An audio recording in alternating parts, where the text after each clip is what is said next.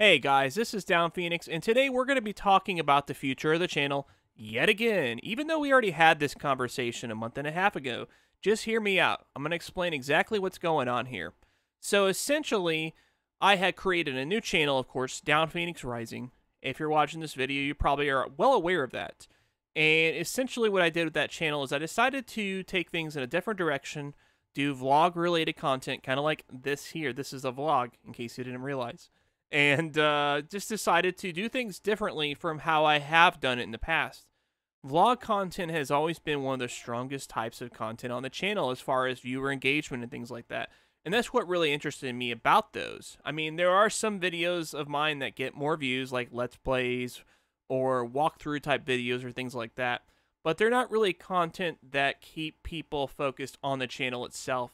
They're content that, somebody will search on YouTube. They'll find whatever video they're looking for. Maybe they'll click on my video, and they'll watch that video, and they'll just kind of move on with their lives. And, that's great and all. I mean, that YouTube does give us the opportunity to find all kinds of great content.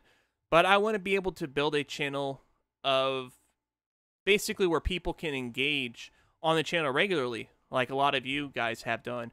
And I really am thankful for your support.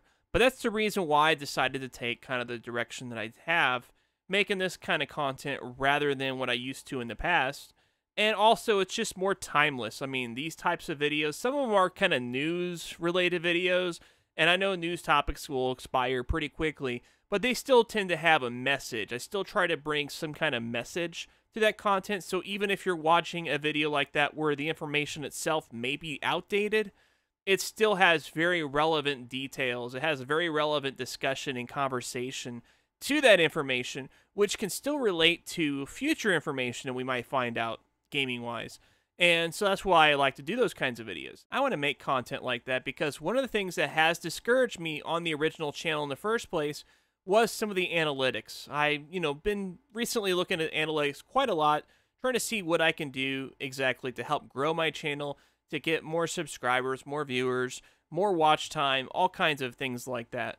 And one of the things I learned is that retention is a real problem with this channel. And I know that most of the people that watch the channel regularly probably watch most, if not all, the videos. But I'm talking about just the average person, the one that does not actually comment on the videos, the one that doesn't click like or dislike. They just click on the video for whatever reason that they decide to click on it. And it turns out that the content maybe is not what they're looking for. Maybe they don't appreciate the way I delivered the content in some way. I don't know exactly what the details are. If you happen to be one of those kinds of viewers, I would really appreciate any feedback that you have as to why you have done what you've done, because I want to try to improve myself as much as I possibly can. And your feedback is probably more valuable than anybody else's. I mean, as much as I really appreciate the fans that actually regularly watch the videos and comment and share and things like that, I really appreciate what you guys do, but it doesn't really help me grow the channel at the same time. And that's not your fault, That's something that a lot of channels have to face. A lot of channels have their dedicated fan base, but outside of that, you have to look at how the channel is reacted to by just the general viewing populace. And that's what I'm really looking forward at. That's what I'm looking at. Now, that's not to say I want to abandon anybody that has been a long-time viewer. I don't want to do things that are drastically different to where I may alienate you guys, because that's even a worse idea. That's probably one of the worst ideas a channel can have. But at the same time, we do have to learn to adapt and to change along with the times. And that's something that I am doing. That's the whole reason why I make changes that I do. I change the thumbnails, I change the way I discuss topics, I change the frequency of uploads, I just change all kinds of stuff, okay? And that's something that a lot of channels have to do as well. You just have to kind of adapt to survive, so to speak. So anyways, that's just what I'm looking at. I'm just looking at the analytics of the new channel, the old channel. I've been kind of comparing things, and it just has not looked very good for the new channel. I'm not seeing the results that I suspected I would with this here. Now, a lot of the people that have been regular viewers have, been very willing to adopt to the new channel. And I'm very happy for that. That really shows that, if I want to make a drastic change like that, like say, for example, if YouTube goes belly up for whatever reason or something like that, and I have to go to a different video platform in order to share my content, it shows that there will be people that will follow me, and I'm really happy to see that. But the thing that I'm not seeing is I'm not really seeing any increase in average view time or audience retention. Those are two metrics that are very important to a channel's growth, because what YouTube looks at more than anything else is watch time. And without increasing that, without getting that up, your channel is not going to grow. It's going to remain at a plateau. And that's what I'm trying to prevent here. So I decided, based on this information, given that despite the changes I've made, I haven't made any improvement on that front. Now, I realized it would take a while, so that's why I let it stew for like a month and a half, like I have, because I really wanted to see this information come in from video to video so that I can kind of take a look at it and just basically see what happens to it. Because pretty much after a video's been out for a couple of weeks, that's where most of the traction is over with. And that allowed me to really look closely at those figures on how that stuff has done. And of course, with the most recent video that I uploaded on my original channel, looking at the analytics on that, I mean, that actually was doing pretty decently compared to the videos on the new channel, in spite of it being the old channel. So that kind of taught me some information as well. So if the message isn't clear, here's what's going to go on going forward. I'm not really sure what I'm going to do with the new channel. I haven't really decided how I want to utilize that, if I want to utilize that at all in the future. But what I am going to do is I'm going to start uploading all of my new content back to the old channel, the one that's just titled Downphoenix.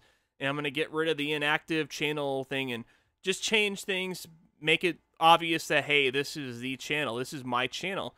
I built this channel for over 11 years, and I know I don't have a whole lot to show for it, but it is mine, and I worked hard to get it to that point.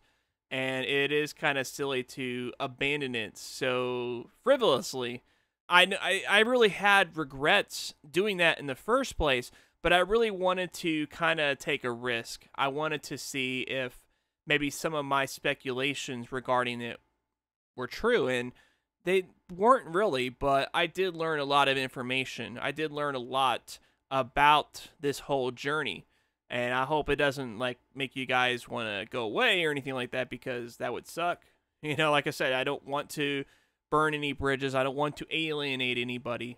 So I hope you guys have an understanding of what I'm doing here. So I'm bringing all the new videos back over to the old channel. Any videos that haven't already been uploaded, they're going to be re-uploaded. I'm going to do it like one a day or something like that, so it doesn't get kind of crazy.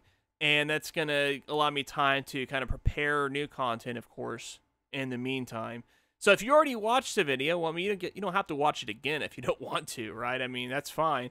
I know those views will probably suffer on that old channel, but, it is what it is. I just want to kind of allow that content to come back so that it can all be under one roof. And I'm thinking about also bringing the live streaming back to the YouTube channel. I've been doing the live streams on Twitch. Again, it has not really been successful. I've been trying to promote the Twitch channel as much as possible. But, that's kind of my failing as well. I haven't really been streaming a whole lot on Twitch. And so that's a thing as well. So I don't know, because Twitch does seem like it has a more reliable platform for streaming. From what I can tell, it does seem like it offers more features than YouTube. But then again, I do have the established audience on YouTube already, so maybe you guys can just let me know what you think as far as Twitch. If I should continue doing that, do the YouTube, maybe do the whole Restreamio type thing. I guess I could do that. But yeah, just let me know what you guys think. I guess that's all. I mean, if you have any suggestions on what I should do with the new old channel, the channel Downphoenix Rising, I'm all ears. I really would appreciate any feedback and any feedback and commentary you have on that.